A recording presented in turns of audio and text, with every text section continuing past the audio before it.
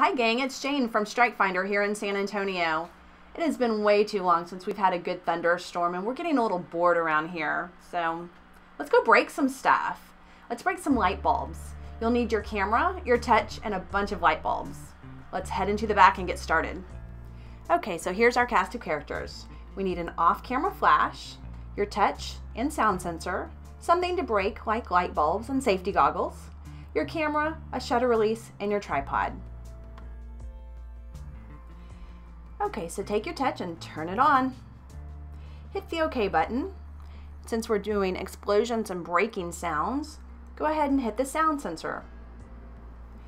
Adjust the sensitivity as needed. We put it about halfway. Plug in the sound sensor to the sound input jack.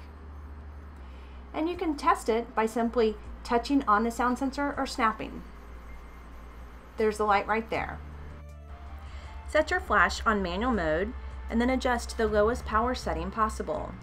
This will give you the fastest flash, allowing you to freeze the flying glass. In our case, we've set to 1/128. Once your flash is set, connect the flash sync cable to the flash and then plug it into the flash camera input jack on the touch. We are ready to go.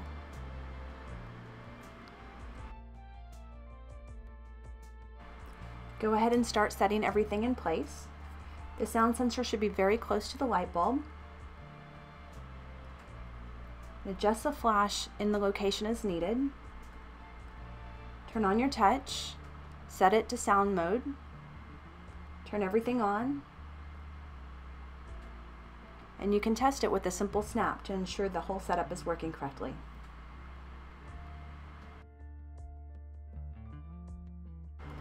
Plug your shutter release into the camera. Our shutter settings are 1/2 a second. We found that 1/2 a second gives us just enough time to trigger the shutter and then break the light bulb. However, if you're shooting in total darkness, you can use a longer shutter setting. Set up your camera. Find your focus. Our camera settings are ISO 100, shutter speed of 1/2 a second like I've said, and we'll take several test shots to find the proper f-stop.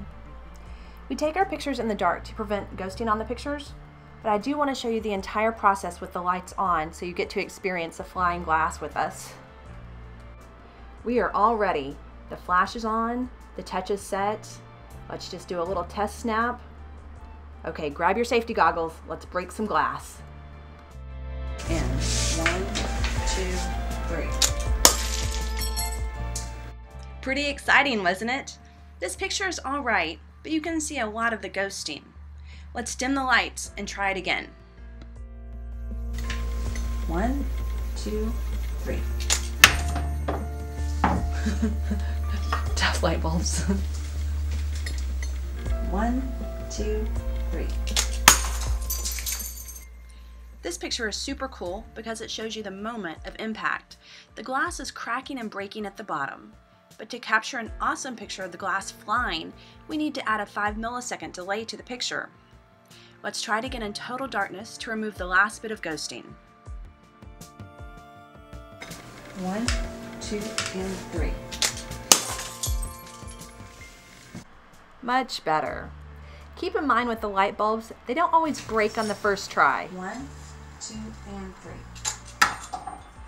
Or the second try. 1, 2, and 3. Be safe. There is going to be a lot of glass. Wear safety goggles. 1, 2, and 3. Got it. Here's some more pictures we took the same day. I hope you've enjoyed the video. We sure did have a fun time making it. I'd love to see what you're up to. Send us some pictures. Until next time.